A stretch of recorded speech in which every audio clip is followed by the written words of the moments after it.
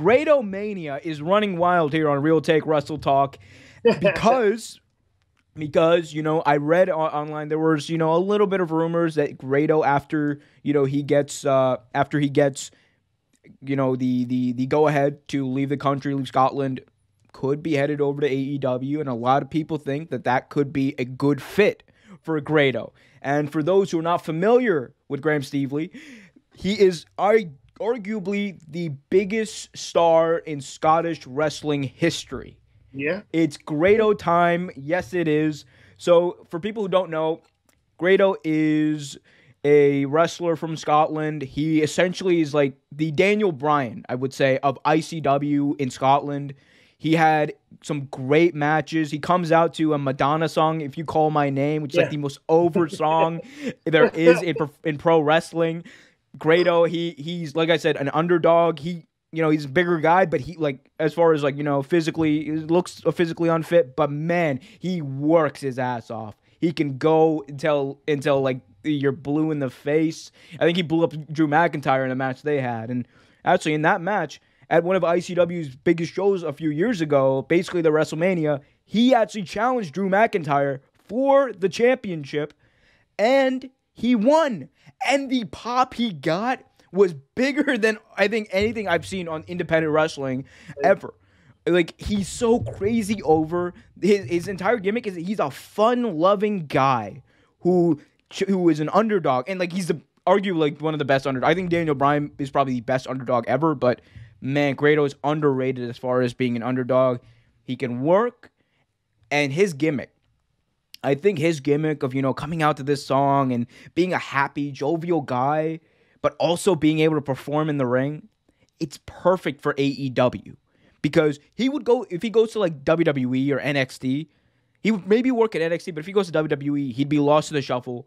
He would never be showcased to the degree he probably should be. But AEW does a very good job of showcasing specific talent when they need to. And if they don't need to showcase the talent like that, you know what they do, Trevor? They don't put him out there and have him job to other people. Exactly. Oh my God, a vignette?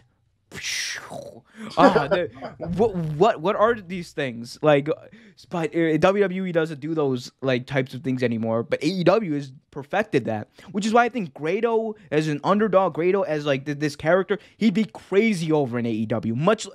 I think he would kind of turn into a figure, kind of like Orange Cassidy. I see him very similar. He could take a very similar path as Orange Cassidy. But Trevor, you and I were talking about Grado a little bit. What do you think about Grado potentially going to AEW or maybe NXT, man? What are we thinking? So, I wouldn't mind seeing Grado in NXT UK. I think he'd fit in well there. Or just NXT period, honestly. But the thing is, you have so much talent in NXT. I feel like at some point, a lot of those talented guys are going to take a backseat, and some of them actually are, like Kushida and guys. I mean, even though Kushida is pretty much on TV almost every week, but he's just here lately anyway. But he's taking a backseat. You got a couple of different names that have taken backseats in NXT. And I personally like NXT. But I feel like in AEW, like you said, he will be front and center. He'll be seen for most of his talent, used for his talent. I love the fact that he comes out to Madonna. I thought that was hilarious. I thought the way when you call my name, it's like a little prayer down. It's so great. It's so catchy. It's so great. Because have you seen his YouTube videos? Oh, they're amazing. When they first tried to market him, sign Grado, yes, I thought that campaign was amazing. Yeah, was so good. I think that's great. And Liam just said in the chat he should rekindle his beef with Lashley at the Royal Rumble or something. And that'd be cool. That would be cool. My big fear is if he goes to WWE, the main roster, it's not gonna work for him. It has nothing to do with Grado. It's just that gimmick would not work in WWE. They don't have the wherewithal. They don't have the bandwidth, or they actually have the bandwidth. They just don't have the patience to deal with or to put up with that. if we're being real.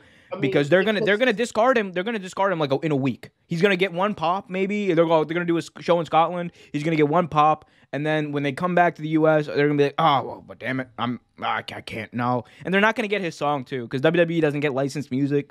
No. Tony Khan at least has shown that he's willing to do that. You know, he got Tarzan Boy for Jungle Boy. He got that I can't name the song. The song by the Pixies for Orange Cassidy, which fits his.